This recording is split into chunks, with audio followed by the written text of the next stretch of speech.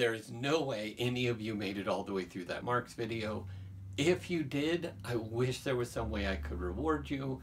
I hope you're learning how to pause and come back to these videos, right? I'm sorry they're so torturous. I hope you're finding the best in them. Again, I'm really sad that we have to teach online like this. I wish we could take this class in person, but I will try to make this online version as good as I can. I'm sorry that you're taking the class this way and I can't be with you. Anyway, so now we're going to turn to Marcuse. Marcuse is another one of these critical thinkers, some of my favorite modern thinkers. And something needs to be said about Marcuse and Fromm right here. Please notice their history. A lot of the critical thinkers, like Hannah Arendt that we'll read in a little bit, a lot of these critical thinkers fled Nazi Germany when Hitler came to power. And here's what's fascinating about Fromm and Marcuse. They come to the United States fleeing the insanity of Nazism and Hitler. And what do they write about mostly? How crazy Americans are. Oh, that should hurt us. These are people that fled the insanity of Hitler's fascism, come to the United States and said, these people have serious mental health problems. These are serious conformists. That's terrifying. All right. So we're going to draw another picture. Some of you are saying, finally, these are the best parts of this class. Others of you are saying, I hate these drawings. So we'll try to make them a little quicker for the latter group, right? If you really like drawing, oh, please keep doing it. But the drawing does help, so make sure you're doing the drawing. So we're going to have two characters today. We're going to have a little tangential aside and talk about a little issue, and then go on to our third labor structure dealing with the modern manager class. All right, so let's start with Herbert, the middle-class American dog. I am in New Mexico right now, so let's put him in New Mexico. There he is. There's Herbert. By the way, we're naming him Herbert. If you haven't noticed, all of these are references to the philosophers' names we're dealing with. When we called George the Carpenter George, that was a reference to George Hegel. When we called Karl the coal miner Karl, that was for Karl Marx. This is now Herbert the dog because that is Marcuse's first name, Herbert Marcuse. All right. So there he is. We'll put him in his yard. Now, we don't want to build a big fence because we want our beautiful xeriscaped landscape to be beautiful for the neighbors to see. And so we give him an invisible fence dog collar. You know how these work, right? They will shock him if he goes outside of some periphery. And this is a special one. I think I should market this. This we'll call the trademark bad faith, copyright, bad faith, invisible fence dog collar. We will see why in a little bit. All right, now let's see. We want our middle-class dog to be happy. So we're going to think about his needs. Now, yes, of course, these are going to be all analogies, right, for our needs, but think of a dog. We want our dog to be happy. So what does he need? Well, first, of course, he needs his physiological needs. So there's food and water, right? So there's water sitting out in the hot sun. There is some kibble made from horse, probably dog or whatever, right? Sorry, Herbert, right? Hopefully it's chicken and rice, right? Dogs are carnivores.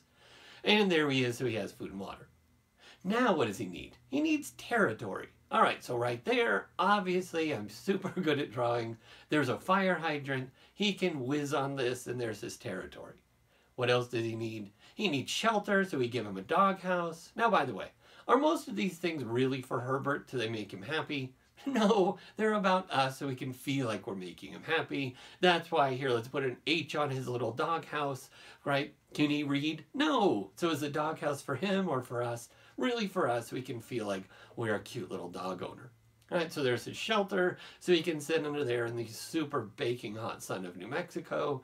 By the way, when I am home, and someone is almost always home at my house. We have a couple dogs, and they're almost never alone. Your dog's always alone. I can hear them howling all day long. Now, of course, you get home from work, and they're happy to see you, but they are miserable all day in their super hot backyard, right? You guys are terrible to your dogs. Anyway, let's go back to the story.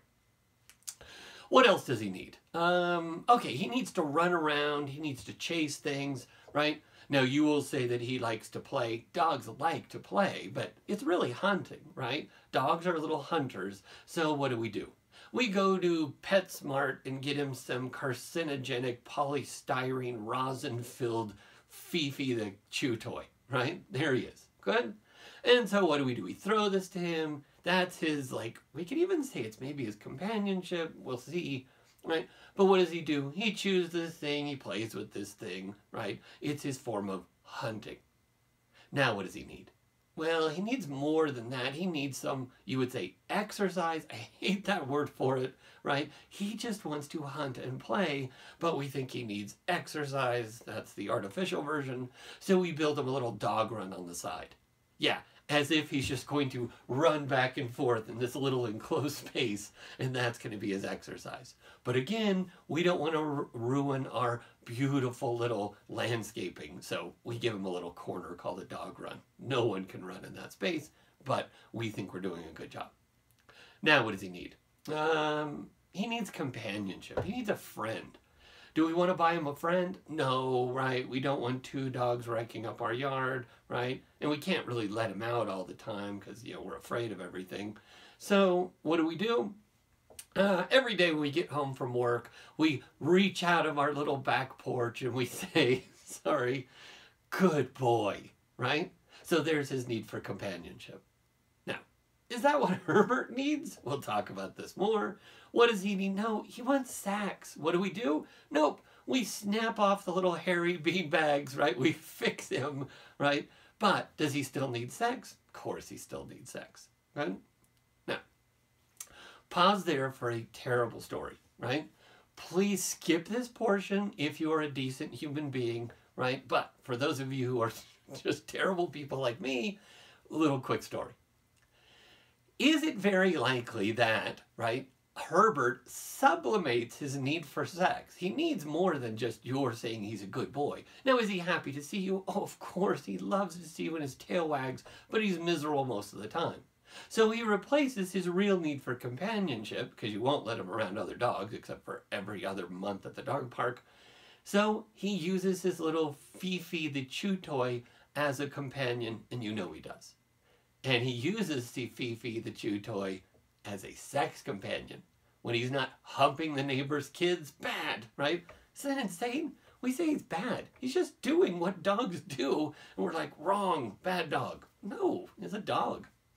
Anyway, do dogs, like humans, sometimes sublimate their needs for things like sex? Yes, they do, right? Terrible story. Skip ahead if you're a good person. When I was first dating my wife, right, and then when we were engaged, her family, when she was living with her parents, we would go off to college, come back and live with our parents for the summer. When she lived with her parents, they had a little pug named Treasure. Now, imagine what a pug is. Yes, right now you're imagining a baby pug, a little puppy, and they are super cute. What are adult pugs like? The opposite. They are the most disgusting creatures ever engineered by human beings. They can't breathe, they have bad backs, they have bad skin, right? They are miserable creatures. They smell, bad digestion. They are just Frankenstein's monster. Anyway, so this disgusting adult pug had a sublimated sex drive. And his sex companion wasn't a cute little Fifi toy like our Herbert. It was a gigantic stuffed carnival pig. You know what you get at carnivals. Big, cheap, made in Taiwan, right, things. And it was like 4 times larger than him. And he would hump this thing. He would go to town on this thing. It was so hideous.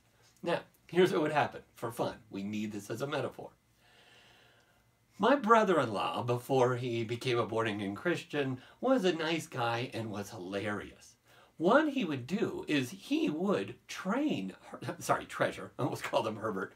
He would train this pug to get off on having sex with the pig by encouraging what is called voyeurism.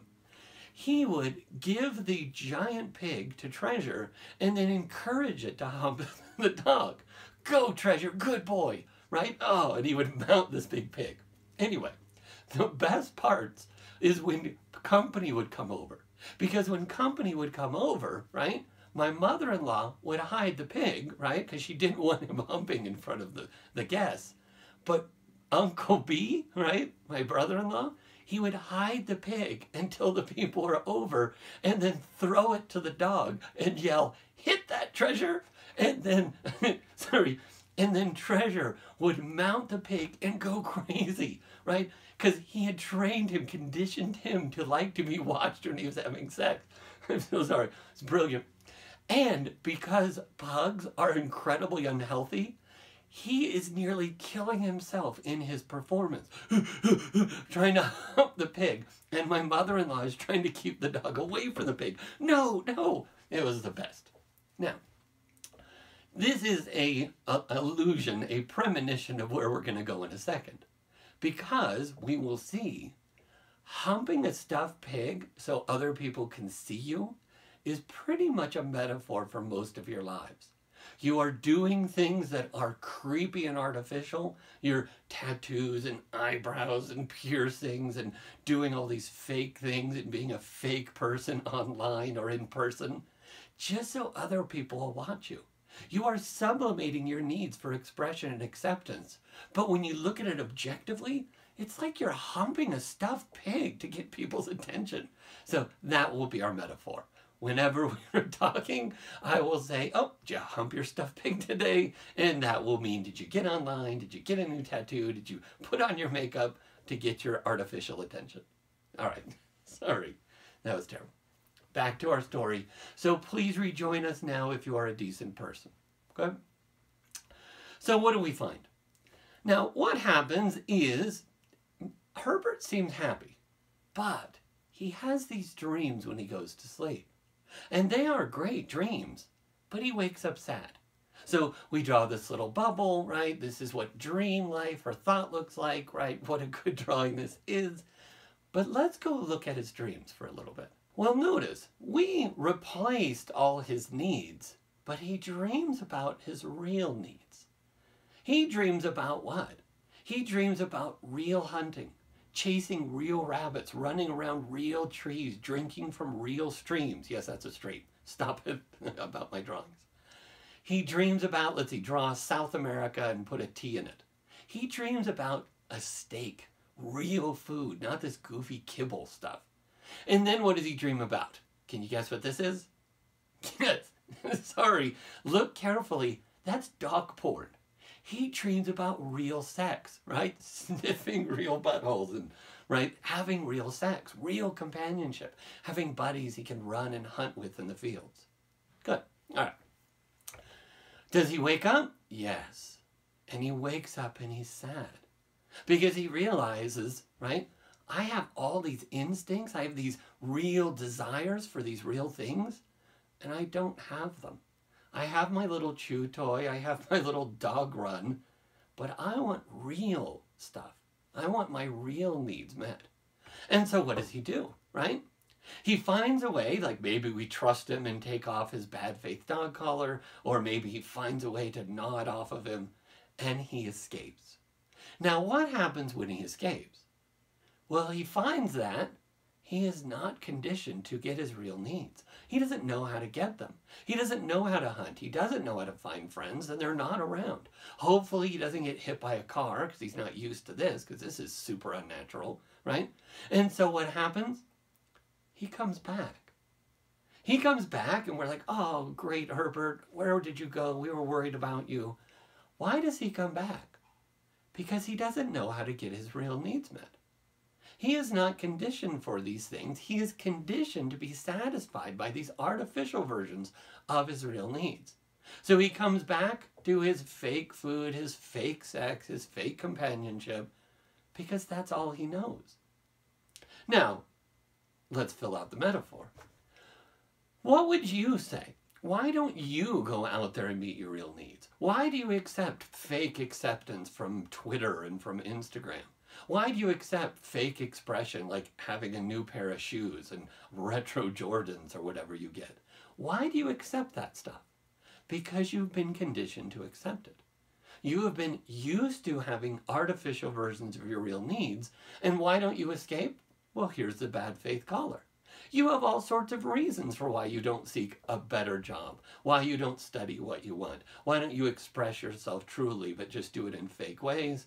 You get on your bad faith dog collar and say, I have to work because I have to have a cell phone, I have to have this car, and I have to buy a new car. And you say, because it's more reliable, but you're lying. You need the new car because that's how you artificially meet your need for acceptance. And you have some ridiculous car, you hump your stuffed pig, right?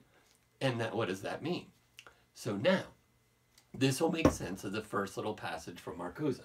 So turn to Marcuse, page 1, go about 2/3 down the page. The middle paragraph begins such new modes. Let's go to the last sentence of that paragraph and then into what is technically the 4th paragraph, right? So here we are. The most effective and enduring form of warfare against liberation. Fancy words. What are the best ways to prevent people from being liberated or free? The most effective forms is the implanting of material and intellectual needs that perpetuate obsolete forms of the struggle for existence. Read. Keep reading the next paragraph. We may distinguish both true and false needs. False are those which are superimposed upon the individual by particular social interests in his repression. The needs which perpetuate toil, aggressiveness, misery, and injustice. That sounds like our society. They should write that on the Statue of Liberty. That's pretty much us. Their satisfaction might be most gratifying to the individual. Now, pause there. So, first, what is he saying? The best way to keep people from being free is to give them artificial versions of their real needs and then just make these things expensive so that they are desperate to meet these real needs. In fact, a larger point Marcuse is making, and this is crazy to think about, is he is saying, so Marx wrote his Alienated Labor in 1844, and we just imagine Carl the coal miner, right, to see how bad alienation is. Well, what is Marcuse saying? He is saying things are worse now. I know that sounds absurd. You don't have black lung, maybe you have some carpal tunnel, you work in well-lit places, you push buttons, right, and talk to customers and say the same thing over and over. You're not dying of black lung. But Marcuse is saying things are worse now because people will fight for their oppression. They won't fight against it, they'll fight for it. If I say, here, what should we have? Should we have cell phones or health care? And you will say, oh my gosh, I need an iPhone to come out every year, and I'm going to wait in line for it. But I'm not going to protest about health care. No, I need my artificial needs met. Anyway, come back to it. He says, their satisfaction might be most gratifying to the individual. I like this because a lot of people, and I will sometimes make this mistake, will say, look how miserable you are with your new iPhone. And you're thinking, that's totally wrong. My new iPhone makes me so happy. Look at it, it has 3 phones that I don't need. All of this tech that I will never use. But look at how great it is and look how happy I am. For a little while at least. And then you're going to need a new one because it's not a real self. Right, but we'll talk about this when we get to from. But notice, you are genuinely happy when you get these things. When you bring home the chew toy, oh my gosh, Herbert's ecstatic, right? Yes, this is the best thing ever. Keep going. Their satisfaction might be most gratifying to the individual, but this happiness is not a condition which has to be maintained and protected if it serves to arrest the development of the ability, his own and others, to recognize the disease of the whole and grasp the chances of curing the disease. The result then is euphoria in unhappiness. Notice this, right? People are euphoric with their new iPhones. They're euphoric with their beer and going to the gym, right? Now, what does this mean? They have like the giddy happiness of being high, always distracted by the new Netflix series, right? Oh, I'm so happy. But they're genuinely unhappy on the inside. This is why they drink so much and are so sad or on so many clinical depression drugs. But they seem happy and act happy. Read farther. Most of the prevailing needs to relax, to have fun, to behave and consume in accordance with the advertisements, to love and hate what others love and hate, belong to this category of false needs. Now notice this. Do we need to relax? Not really. We need sleep, right? Do I need to relax a lot? Yeah, well, you would say, Jeff, relax. Stop getting so excited. But I'm genuinely excited because I love doing this stuff. I love these ideas. Do we need to have fun? Well, not as a separate thing from our actual activities. I am having fun all the time, and it's part of what I do. It's part of my real work. It's not a distraction from work. My work is fun. Anyway, so we see the best form of oppression is what? Give people expensive artificial versions of their real needs, and they will work terrible jobs to afford them. And they will find them gratifying, but really will have the kind of deep unhappiness like Herbert has.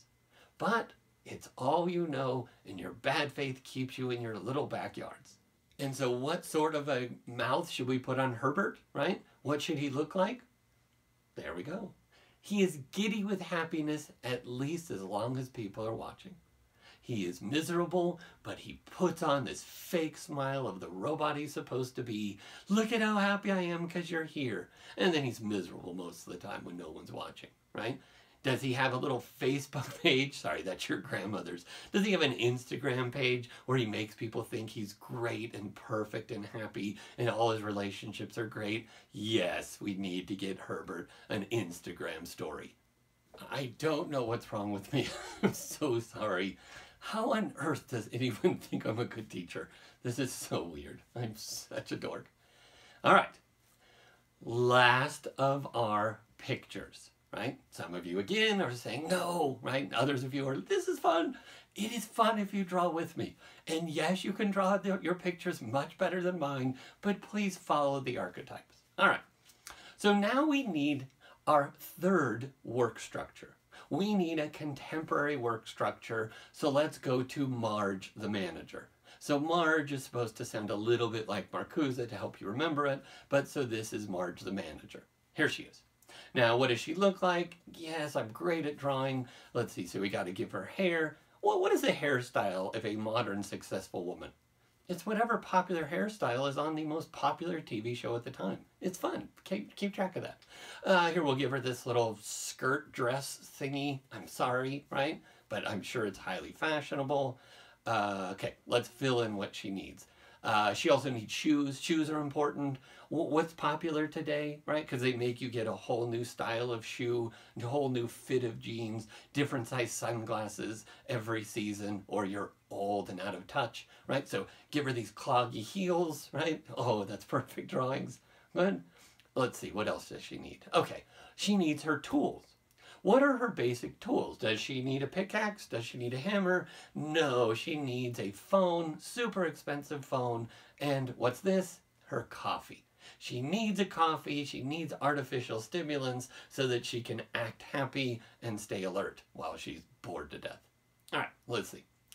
Let's see, what else does she need? She needs a desk with 2 monitors, right? Way better tech than she will ever need or use, right? But that's how it works, right? You all have much better tech than you could ever need, right? She has a computer that a gamer would dream of. Good, just in case. Fine. Now, we need a whole bunch of colleagues now. So in reality, I would draw hundreds of people, and they're all in some big hierarchy. We're not back at George where everyone's pretty much the same, right? Except for one person who we'd never even see. And they're not just 2 classes anymore like we had with Carl. It's not Bob, right? The evil boss, and everyone else is poor and dying. Now there's gradations everywhere. And everyone is trying to fight and jostle to be above their little level they are. So we need a big hierarchy of positions. So here's Marge the manager, and then here we'll have Ash 3. Sorry, we need to give her a cool name. So notice, her name is Ash 3. Yes, and she'll be mad if you say it wrong. If you call her Ashley when she introduces herself, she'll get all huffy and say, no, it's Ash 3. Say it right. And yes, you will name your kids like this. You're going to run out of names, right? Celebrities are going to run out of calling their kids Tree and Fig Leaf and so forth and Table. And they're going to start naming their kids. Ooh, right? Didn't Elon Musk just do this? Yes. We need numbers and digits and dashes as part of our names. And yes, my favorite, sorry, brief tangent. I had a friend who was doing kind of advanced sociology, and she came across someone, right, who named their daughter, I'm not joking, clitoris. She pronounced it clitoris, right, not realizing what this was. It was so fun. Fast forward if you're a decent person, because when I heard this, I pretended that I had a daughter with this name in my house for a whole day. Drove my family crazy. I started saying things like, clitoris, quit hiding from me, get over here. Clitoris, quit being, do you really have to be this sensitive? sorry. Please, welcome back. If you're a decent person, you skipped that part. All right, so come back. So there's Ash 3, and what does she look like? Yes, there she is. She has her phone. She has her same outfit. Now, maybe she wears her Chuck Taylors to be a rebel, right? And notice her haircut, right? It's asymmetrical, right? Because she's radical. How will you know she won't be successful? Because of those things and because of her name. If you want your kids to be successful, you give them a boring, silly name like Marge. Right? If you want them to always be an assistant and be cool and hip, right? Then you name them something like Ash 3, right? Okay, great. You will name your kids Ash 3, by the way, or something like it. I predict it. And right now you're laughing. I will laugh later. All right. Who else do we need? We need a huge hierarchy, but we'll just use a couple. So we'll go to Sue the CEO. Now, give her the same hairstyle as Marge, right? Give her the same outfit, same shoes. She has a similar phone. She has her coffee just the way she likes it, because that's how she expresses herself with her coffee order at Starbucks. All right, now let's think. Now let's talk about them a little bit before we go on and talk about Marge. What is interesting about these people? They all have the same stuff. Now, they will tell you it's different. Right? They will tell you that their phone is special. But objectively, it's the same, right? Do they have the same outfit? Yes, objectively, it's the same outfit. But did Sue pay more for hers than Marge did? Did Ash 3, did she find hers on sale somewhere? But are they objectively the same? Yes. Do they actually cost nearly the same to make? Yes, right? Sorry.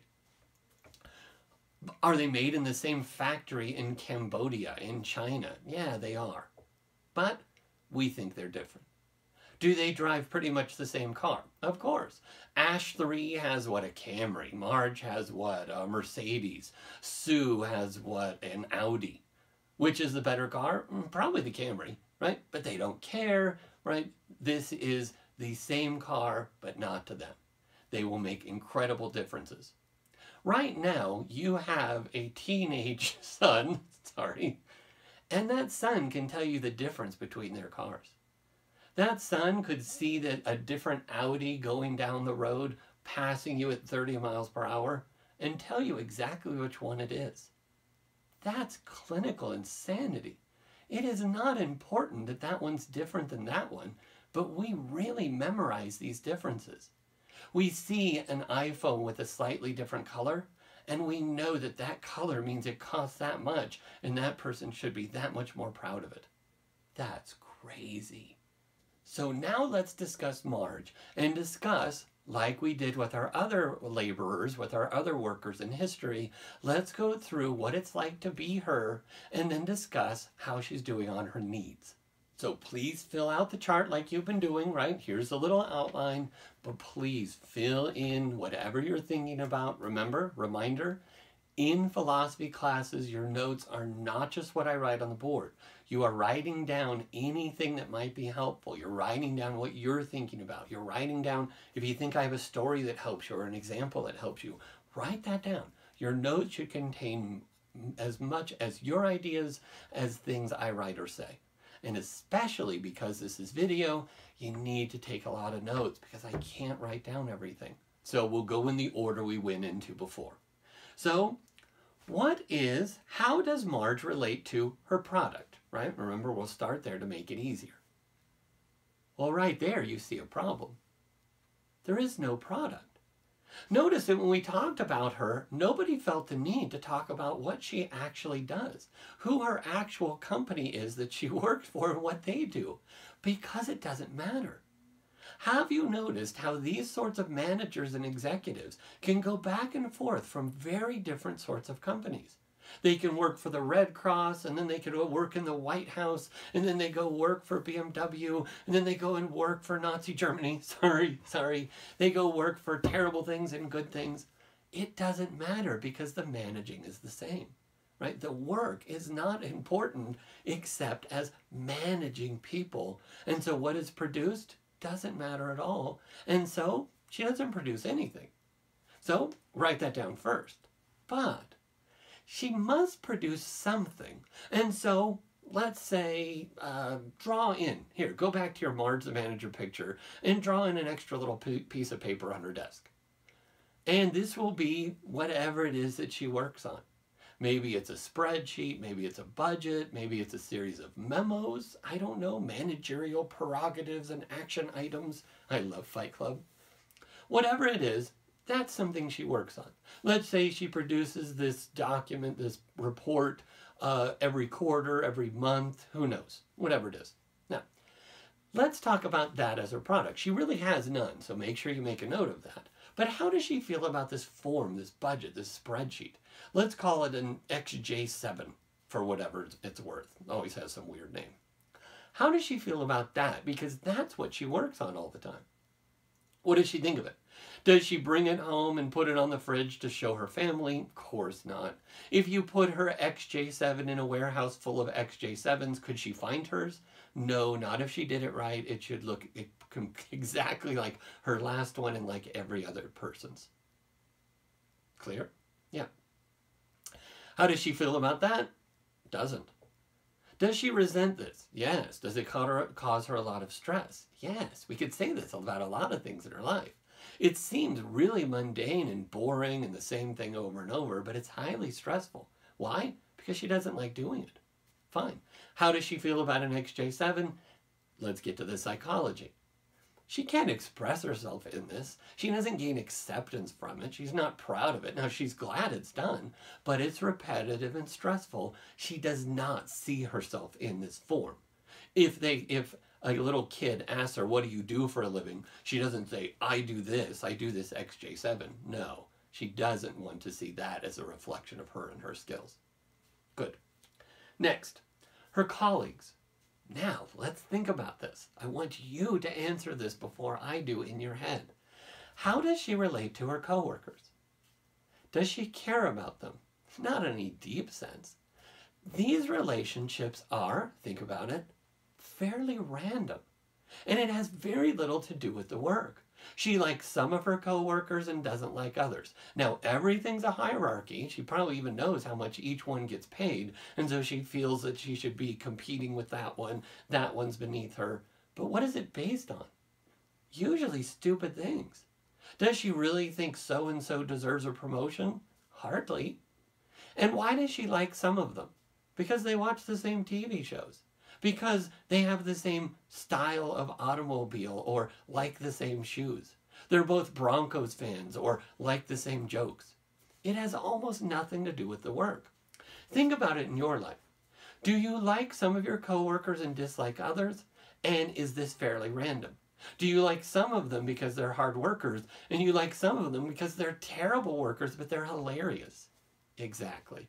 The work is tangential to the relationships, right? It's just social class. How does she relate to her boss, Sue the CEO? Again, this could be all over the place. She could respect her. She could admire her. She could resent her. Does she often say, I could do her job? Yes, and she probably could. The relationship, again, is based on usually trivial things. How funny is Sue the CEO? How intense is she? Does she help her out? I don't know. It could be based on tons of things, and it usually only is tangential to how good Sue is as a boss. Another key here is that Marge thinks of Sue and her as pretty much the same. She thinks of them as equals.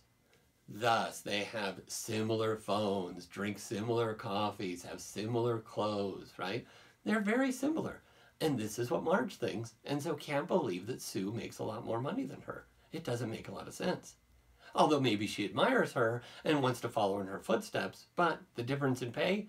Well, why? They're doing the same thing. Now let's talk about Marge's place in the community. How does she feel about the society as a whole? Do her neighbors know what she does? They might know what she works, who she works for, but they have no idea what her job is. How important is her job to her neighbors? How important is her job to her community? Not at all. It has no impact whatsoever on her society. She could do 30,000 different jobs. They would have the same effect, almost none on her society. What is her effect on her society? A consumer, she lives in that house with that car, looks this way, and that's how she relates. She might relate by her salary or title, because that's what she introduced herself as when she's getting drunk on red wine on Friday nights, but the actual work itself has nothing to do with the society. People might say, oh, there's Marge the manager, but her work has no effect. Now, go back up to the difficult parts. Activity. What do you imagine her workday is like? Is she watching the clock? Of course she's watching the clock. What is the workday like? It's repetitive and stressful, but objectively it looks easy. Now there's a lot of emotional stress because of the pressure of the job, because of how much money she makes and how many people she controls. So she's got a lot of political maneuvering to do. But the work itself objectively doesn't look very hard. She's typing some things, answering some texts, right? It doesn't look difficult, but it's stressful and repetitive. It's intense and boring at the same time. It is weird. Is she expressing herself personally? Of course not. She constantly has this thought at work that they don't know the real me. Nobody knows the real me. She has to act like everyone else. Does she express herself in her hairstyle? I guess so. It is so absurd. But what is the activity like? Repetitive and stressful. There is no room for real expression. Finally, how does she feel about herself? When she looks in the mirror, what does she think? Now, this is where it gets weird, because she drinks a lot. She might even be on antidepressants. But how does she feel about herself? She looks in the mirror and she's proud and wonders, why aren't I happy? Why am I so sad and miserable? And why am I so competitive and stressed all the time? And she doesn't know. Because she knows she should be proud of herself, because look at her title, look at her car, look at her clothes. But she's unhappy and wants to be something else. Super weird, but she talks herself out of this all the time. Now turn to how Marge is doing in terms of the needs that we have been listing. This is where we'll see what Marcuse's key points are. So first, how is she doing in terms of her biological and physiological needs? Now think about it, because I want you to get under the basic surface of this. At first, we would say that she's doing fine. And of course she is. She has a house, she has food, she has water, access to health care, all of these things that a lot of people don't have because she's successful. But think deeper than that. How is she doing on her needs for things like food and shelter? Think about it. These are neurotically overmet. She is stressed about these things even though she shouldn't be giving them a thought at all. Does she worry about her diet? Does she go on a different diet every few months? She's keto, and then she's vegetarian, and then she's going to Whole Foods and spending a fortune on asparagus water. Yes, she is always on a different diet to try to be more healthy. Is her need for shelter completely overmet? Yes, to the point where this stuff makes her stressed. Does she constantly watch decorator shows, flip this house and HGTV shows, and is constantly unhappy about her couch cushions or the curtains on her windows? Does she want a different house all the time? Yes. So her physiological needs cause her stress because she has a neurotic relationship to them. because they are not for meeting her basic needs. They're for meeting her psychological needs. She needs to look a certain way to gain the acceptance she wants. She needs her house to be a certain way because that's how she thinks she expresses herself and gets other people to respect her or, in terms of needs, accept her. So this stuff gets neurotic. How is she doing on her negative needs? How is she doing on her needs for security and feeling safe and having enough money? Again, she should be great, but no. She is worried about crime. She's worried about terrorism. She's worried about, now, this pandemic of COVID is a real issue, but was she also worried about the Ebola virus and swine flu and vaccinating her children? Yes, she's freaked out about all of this. She feels incredibly insecure, and she can never have enough money. Again, neurotic. She is out of touch in a moderate way with the reality of things, and so she's incredibly insecure. Next, how is she doing on her need for love? Again, this is so sad. How many husbands has she probably had? Probably a few. Why? Now, you will be able to give me a bunch of good diagnoses for why, and you'll have a bunch of great theories, but let me try a new one on you. She is incredibly dissatisfied with her companionship and her needs for love and people to care for her and care for others because she doesn't realize why she's unhappy. She is unhappy because all of her other needs, but she blames it on her partner. She has this idea, and movies don't help, that your partner is supposed to make you fully satisfied in life. What's the idea? Your partner's job is singular, to care for you and to love you. But you mistake your partner's job to be fulfilling all of your needs. This is for men. Sorry, heterosexual women. Thanks for jumping on that grenade of heterosexuality so that we can survive as a species. But men think their women should give them their need for acceptance. That you need to respect them and make them feel important in the world. No, you morons. Your wife's job is only to love you, not to meet all of your needs. How does Marge feel? Yeah, she feels like her husband isn't doing enough because she doesn't feel acceptance. She doesn't feel like people listen to her expression, when really he should just be there to care for her, but she is unsatisfied and someone has to take the blame here. How is she doing on her need for love? Pretty terribly. Also because she can't be herself and she's incredibly stressed at her job and takes that out on her partner. Next, how is she doing on her need for expression? This is where it gets really fun. Does she have real expression? Does she express what she thinks and feels? No, not at all. She is a fake self almost 24/7, and she probably brings it home with her. She is probably fake at home too. Is she probably fake with her friends? Yes. She might have that one friend that she calls who lives on the other side of the country who she can be real with, but everyone else she's fake with. But if you ask her, how is she doing on her need for expression? She would say she's doing great, but she's not, because it's all artificial expression.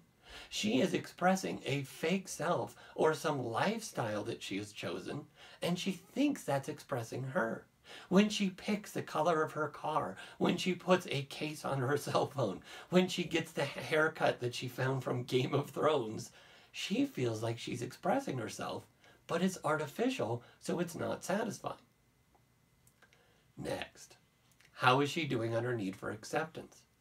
Not. She is not being accepted for who she really is in the real choices she makes, in the real skills she has. She's being accepted, again, for her clothes, her title, her salary, her couch cushions, her curtains, right, her tattoos. Not things that are real that she has done.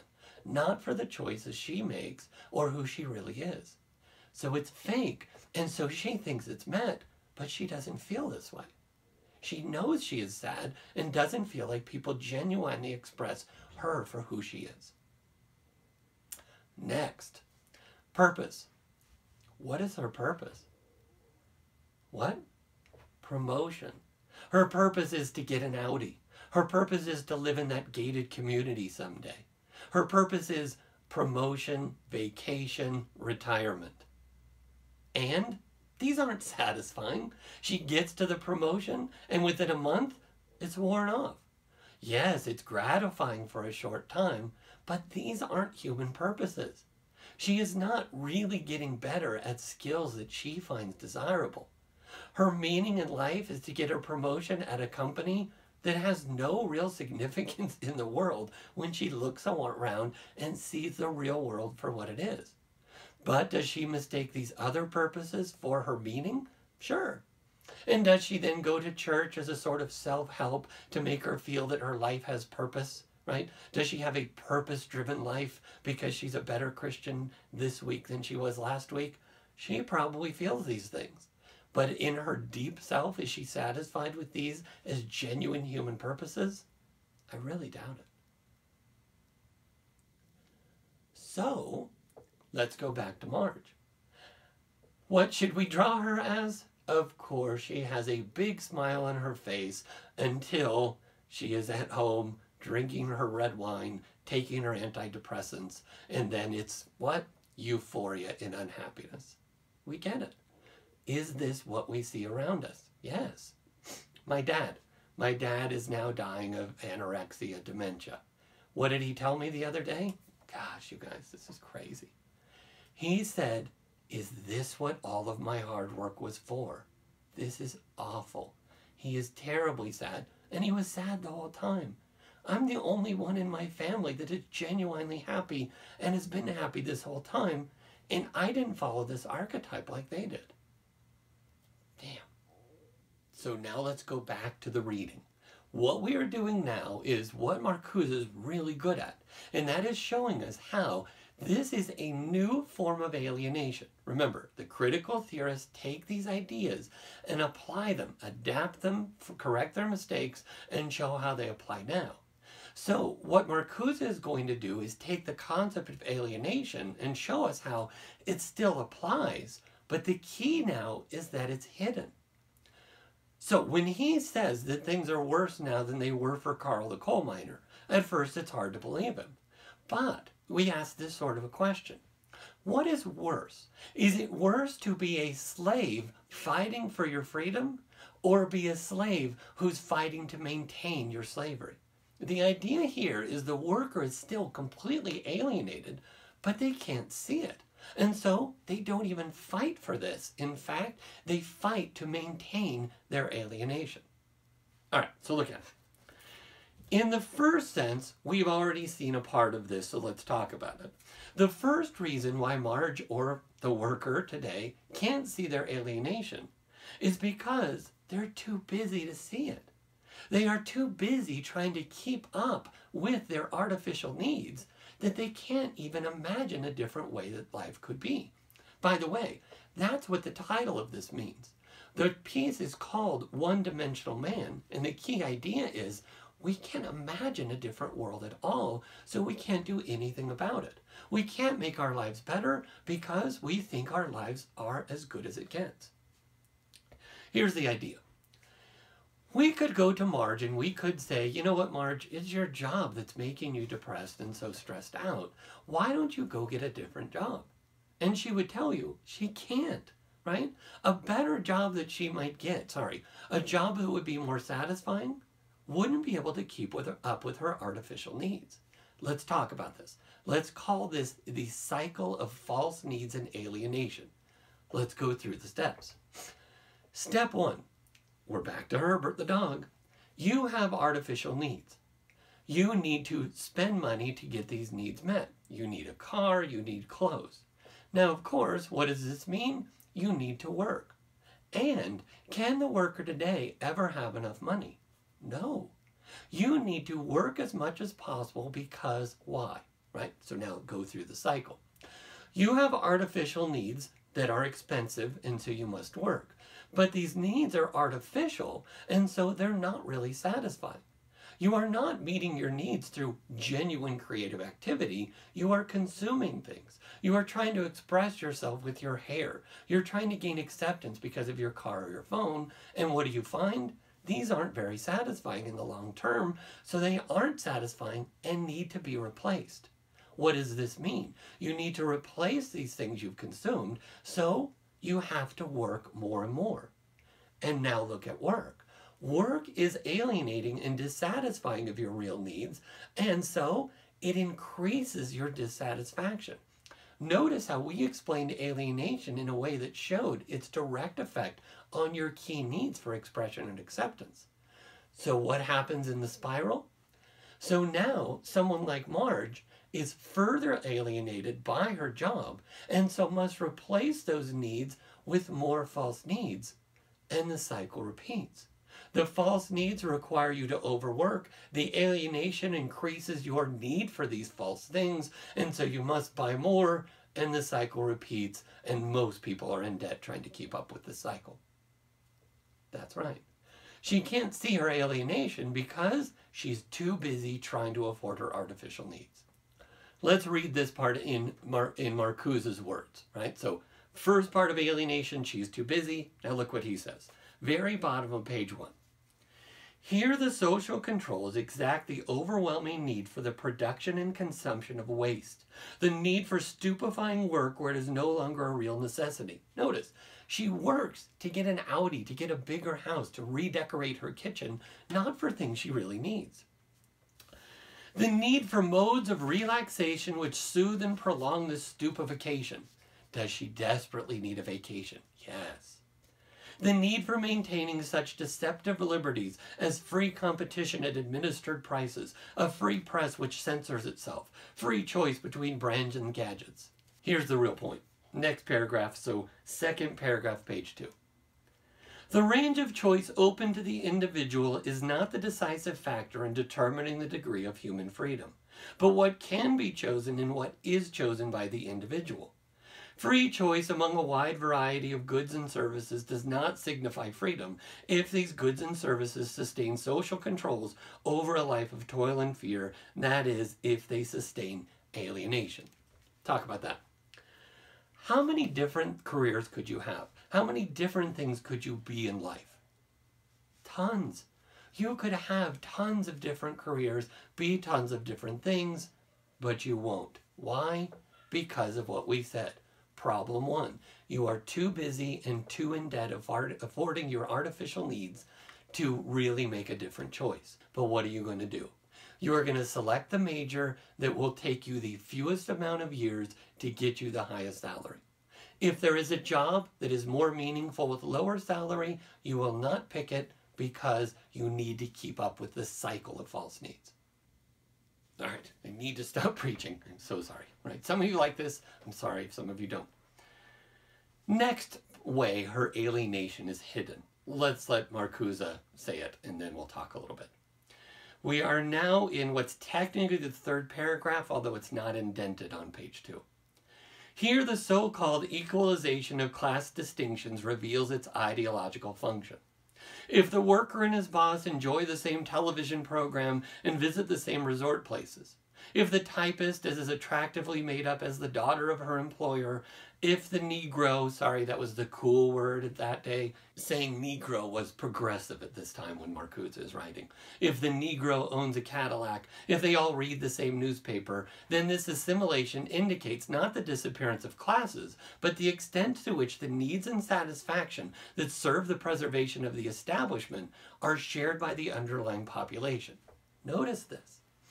We can no longer see the inequalities in society. Why? Because we all have the same values, all have the same tastes. If everyone has an iPhone, then it must be all equal. Sure, you don't have quality health care, but you have the same phone as rich people have, and your car looks expensive. And so what do? I'm not going to vote for things that are good for me. I'm going to vote for things that are good for the upper classes because I identify with them. I have the same brands and gadgets that they do, so I must be rich, I must be successful, I must be equal. Do you get it? Third reason that she can't see her alienation is because, we'll say it this way, no one is responsible. Try this one. Let's just read a little short piece. So after the break, this is technically the fourth paragraph on page 2, a little break, it says this. Domination is transfigured into administration. The capitalist bosses and owners are losing their identity as responsible agents. They are assuming the function of bureaucrats in a corporate machine. So let's go back to Marge and Sue. What would happen if Marge goes to Sue and says, you know what, I am just really tired of this XJ7. I am so sorry, but it is incredibly alienating and it is meaningless. I don't think it makes a difference to anyone. It doesn't have any purpose.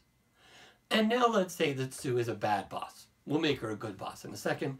If she's a bad boss, she would simply say, well, I could find thousands of people who would want your salary and would gladly do that job. Yeah, let's say she's a bad boss, and that's what she says. All right, that's not very nice. Let's say she's a good boss. What would she say?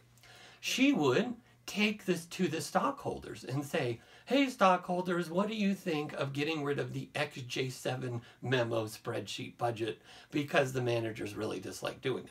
Well, what are the stockholders going to do? They're going to say, well, what are profit margins like? Are we getting enough dividends to the stockholders? Right?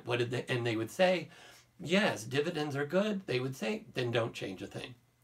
Ooh, dividends are bad. Well, let's start firing people because that's the best way to get stocks to go up. So yes, let's downsize. Again, right? Doesn't make a difference to the stockholders. And who are they? Stockholders change all the time, and they're the ones that we're worried about in our decision making. All right, go to another one. Let's say Sue is a really good boss. What will she do? Here's what a really good boss would do. She would say to Marge, Marge, I know it's terrible, but we have to do it. And one day you will have my job, and wait till you see an XJ8. It is 5 more pages of meaningless gibberish. So you know what we're going to do? We're going to have more casual Fridays. That's what we're going to do. And here are some movie passes. Here are some red wine coupons. I hope we can make this as fun as possible. Exactly. Here's a corporate retreat in Bermuda. That's how you deal with it. Now, what if Marge really says, no, this is all terrible? What is she going to do about it? It's systemic. It would require a revolution. No one is to blame. It's not Sue's fault. You can't even blame the stockholders. This is just how the system works. It's there to maximize profit. You need to manage people, and this is the most efficient way to do it. You can't change it without blowing the whole thing up. And if you blow the whole thing up, then you don't get an Audi. You don't get an iPhone anymore. And that's how you meet your needs, so you don't want that at all. It's systemic. You can't blame. There's no Bob that if you murder Bob and take over the coal mine, it would be different. No, you would just be the CEO and nothing would change. Fourth and finally, my favorite of them. She cannot see her alienation because she doesn't have the ability to think. She can't think in concepts, and so she can't critique anything. She can't do critical thinking because she has no ideals. Let's look at Marcuse. Last 7 lines of the whole piece. And if the individuals are preconditioned so that the satisfying goods also include thoughts, feelings, aspirations, why should they wish to think, feel, and imagine for themselves? True, the material and mental commodities offered may be bad, wasteful rubbish, but spirit, that's what Geist means, but spirit and knowledge are no telling arguments against satisfaction of needs. So pause. If you told her we need to change this whole thing, you are alienated, she would say, what? No cell phone, no Audi? Forget it, I am sticking to my cell phone and my Audi. Come back. This language, which constantly imposes images, militates against the development and expression of concepts. In its immediacy and directness, it impedes conceptual thinking, thus it impedes thinking. Notice, you need ideals and concepts so that you can look at your everyday reality and say, this isn't good enough. Think back to the cave and the forms. You need to be able to say, here's what justice is, its real sense, so that I can look at the world and say, this isn't just. Why do we need philosophy? Because it trades in ideals and concepts.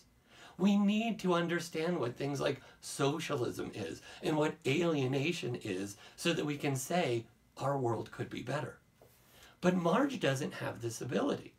She doesn't have ideals and concepts. She only has images.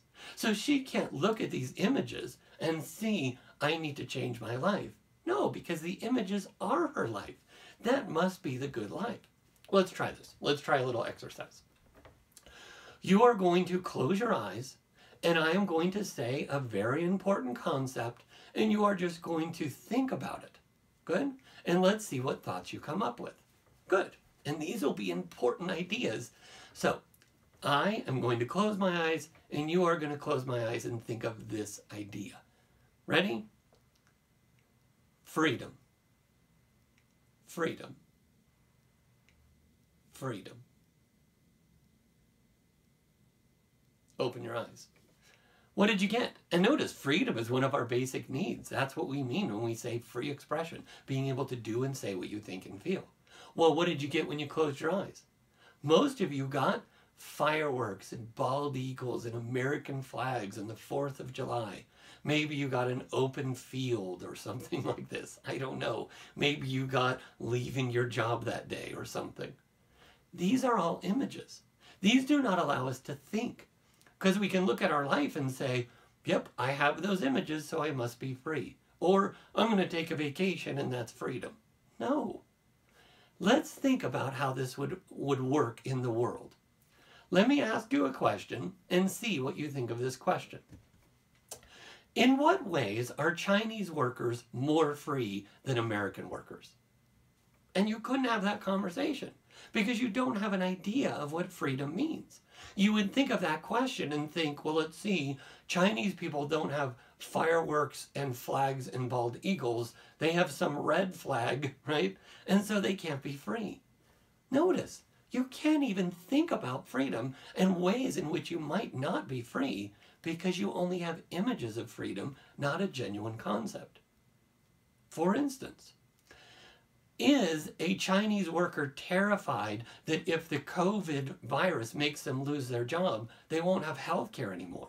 No, this is not a way that affects their freedom. They are not worried about their health care when it comes to how do they choose a different job. Are they worried about going to school too long because they'll have too much debt? No. So in those ways, they are more free. But an American can't even think about those ways because they don't think of freedom in terms of anything but a flag and a bald eagle. Try another one. Okay, so close your eyes and let's do another important concept. Close your eyes. Love. Love.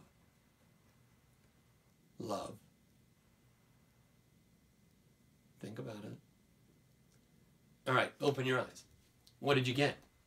Hearts, flowers, walking out on the mesa, the ocean, right?